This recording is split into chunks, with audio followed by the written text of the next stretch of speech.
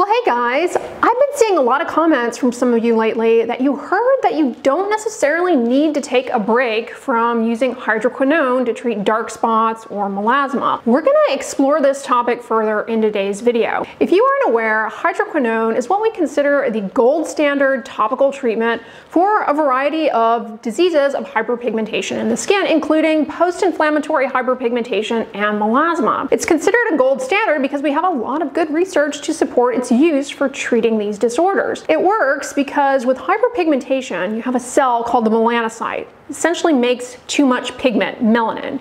Melanocytes make pigment by taking tyrosine and converting it to the pigment melanin. They do this using an enzyme called tyrosinase. Hydroquinone reversibly inhibits tyrosinase and is also melanotoxic. The end result is it inhibits pigment production. Now, when used to treat disorders of hyperpigmentation, it's typically prescribed anywhere from 2 to 5% strength to be applied to the skin twice a day. Of course, there are higher percentages that can be prescribed. It's often also prescribed in combination with other medications. You can typically see results within 5 to 7 weeks, and the treatment is usually considered for 3 months. And depending on the patient's background skin type and the skin condition being treated, they may or may not be continued on the topical hydroquinone. There are some reasons around that which we'll get into in today's video. So one of the main concerns around putting hydroquinone on the skin are going to be the side effects that can develop. You can develop side effects with pretty much anything. So what side effects happen with hydroquinone that we need to be concerned with? Irritation from the hydroquinone, and you can also get redness. One issue with hydroquinone, probably as it relates to it being irritating to patients, is that it actually can cause a rebound worsening of hyperpigmentation, because what ends up happening is the patient develops irritation, and that irritation drives more pigment production. And with time, it's thought that perhaps the hydroquinone, the cells, because there's so much irritation, they somehow become maybe even resistant to hydroquinone, and it doesn't work as well. If you've ever used hydroquinone to treat hyperpigmentation, especially melasma, it can really be beneficial and improve things, but as soon as you stop, it comes right back. I mean, that is very common. So one thing that we do that helps this not be as likely is a taper. So there are good studies looking at different tapering regimens where you wean the person off of the hydroquinone, and that actually can result in a more sustained clearance of the hyperpigmentation. It doesn't mean it won't come back, and it unfortunately often does come back. When patients go on a tapering regimen, randomized controlled trials show that it can actually prevent relapses in over 50% of patients. Clinical studies, they don't always reproduce reality. Not all patients are exactly the same, so there's no guarantees that this sort of tapering regimen is going to work for any one person, but that is one approach to reducing the risk of rebound melasma. When we prescribe a topical, we're very well aware of potential adverse risks, and we monitor you for those. But wherein comes the conversation around taking a pause from hydroquinone, not only as it relates to potentially rebound worsening of hyperpigmentation over time, but also a rare side effect, but worth discussing, known as exogenous ochronosis. What the heck is that?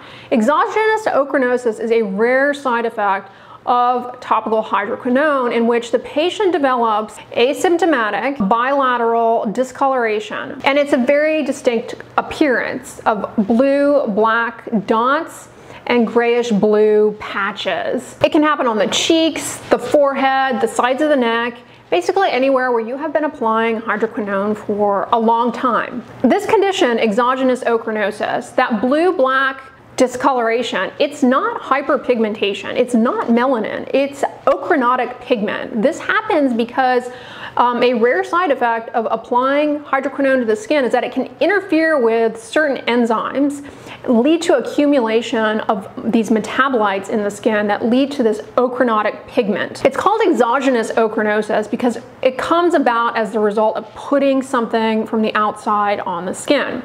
In contrast, you can have endogenous ochronosis, and that is seen in a rare genetic disease known as alkaptonuria. These patients are born with a deficiency in the enzyme homogentisic acid. They accumulate these ochronotic pigments. Often you can see blue patches in their eyes and blue-black discoloration in their ear. They pee in a cup, leave the cup out at room temperature, their urine will turn black. While it's rare, I actually have seen a handful of patients with alkaptonuria. It's more common in the Dominican Republic as well as Slovakia. But I also have seen a handful of cases of exogenous ochronosis from using hydroquinone. But I want to emphasize to you guys that this is a super rare side effect, and it's mostly seen in the following conditions. When patients use hydroquinone for a prolonged period of time without taking a break from it, and importantly, without medical supervision. When hydroquinone is used under medical supervision, this adverse event is almost non-existent.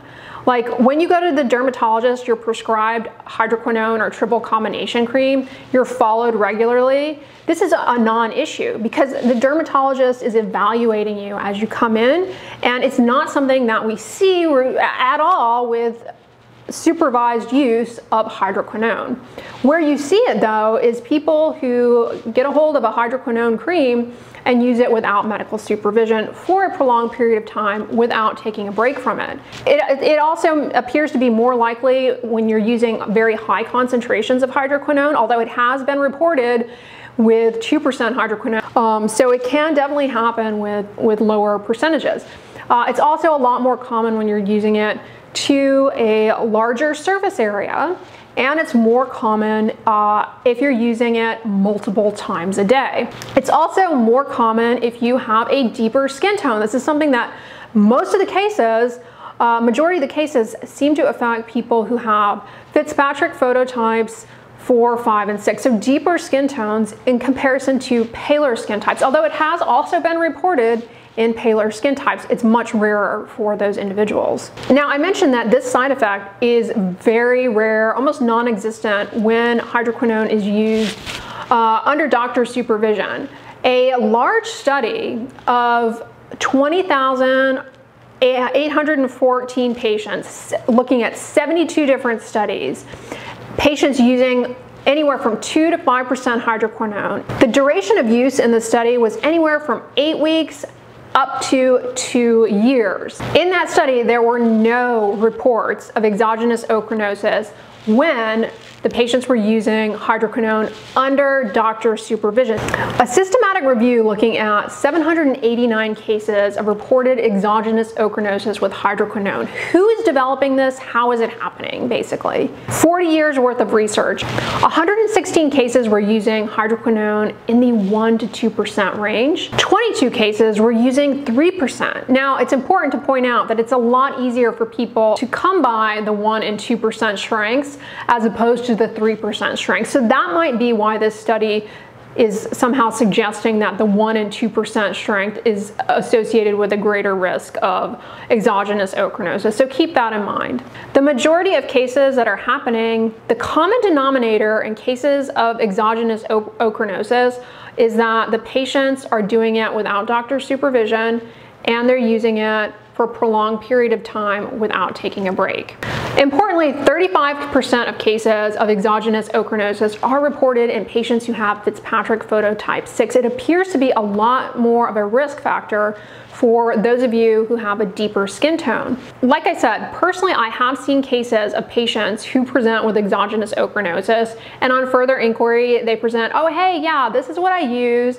You look at the ingredients, and it's like a hydroquinone cream that they have been using multiple times a day to their entire face and neck with no interruptions. Exogenous ochronosis is really disfiguring. It's very difficult to treat and to get rid of, and that's why I want to point it out to you guys that while it's pretty much a non-issue when you are getting hydroquinone prescribed to you by a doctor, you're following up, it certainly can and does happen to patients who are using it without medical supervision. I have seen it firsthand, patients who develop it from using hydroquinone that they've been using for years and didn't realize that this was a possibility.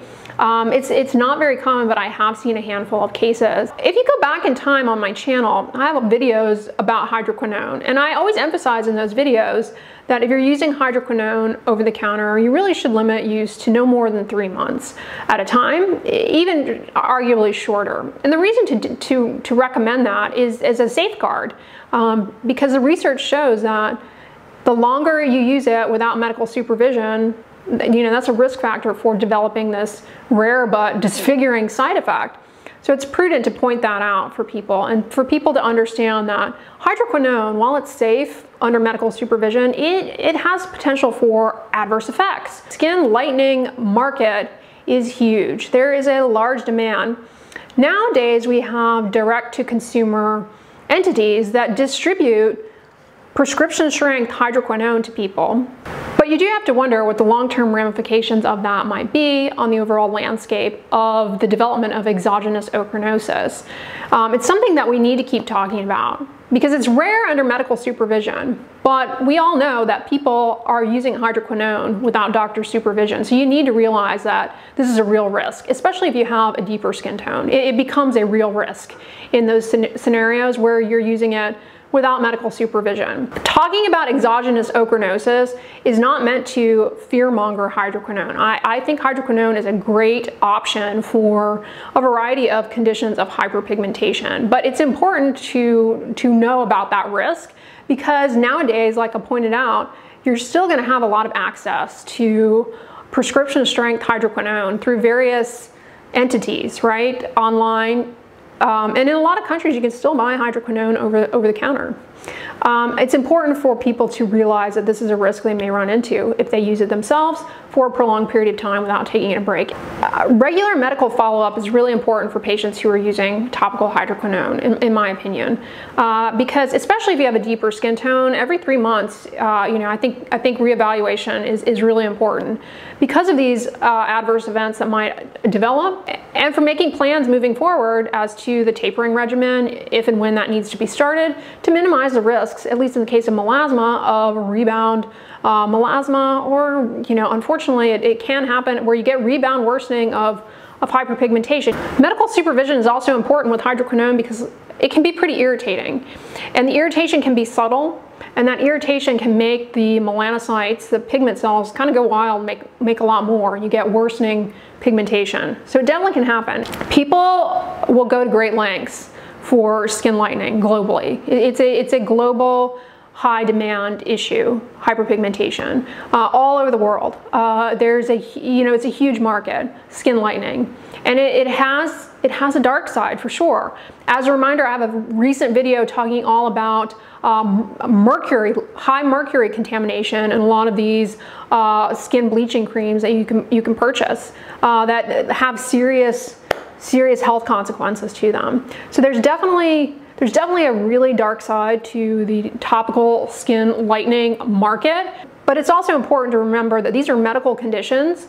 They affect people's overall well-being, and hydroquinone is a medical treatment, and it's got a ton of research to support its efficacy, and it can be safely used to treat disorders of hyperpigmentation under medical supervision. But I don't think we should be too cavalier in saying, oh, it's fine to use hydroquinone without taking a break from it, because people DIY their own treatments. We know that. I can tell you till the cows come home to see a board-certified dermatologist for hyperpigmentation, conditions around pigmentation. But we know that people may have limited access to that, and they're going to try to improve things themselves. Hydroquinone, they hear, is the gold standard. They can get access to it. So if, as much education as I can put forward so that you guys are cognizant of the risks that can occur when using it without medical supervision. If you go see a board-certified dermatologist, you have a conversation with them about your goals, what it is that's bothering you as it relates to hyperpigmentation, and you come up with a plan together that includes using hydroquinone topically, and they are following you.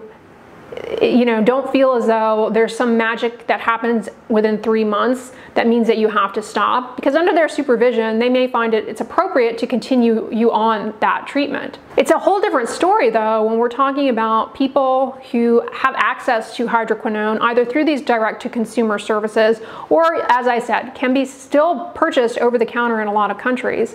It's a whole different conversation in that case because you really do have to understand that you can put yourself on a path of risk for exogenous ochronosis. And also, the other really important thing with hydroquinone, if I didn't already mention it, I always mention it, I'm surprised I haven't at this point, is you've got to be protecting yourself from the sun, because hydroquinone actually can increase your sensitivity to the sun. I'm a huge fan of hydroquinone under medical supervision, but I do get nervous when people start using hydroquinone without medical supervision, because then the risk of exogenous ochronosis becomes more of a possibility. And I've seen cases firsthand. I don't want to scare you away from hydroquinone, but I don't want you to misuse it if you have access to it.